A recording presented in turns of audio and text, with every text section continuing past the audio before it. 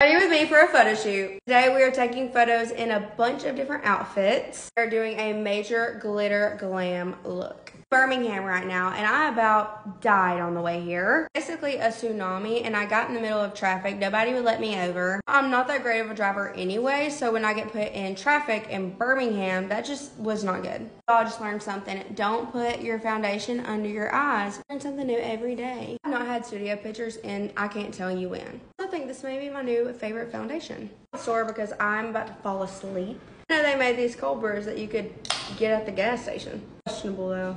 How you know it's gonna be fire. Coffee in the can though, it's just not that good.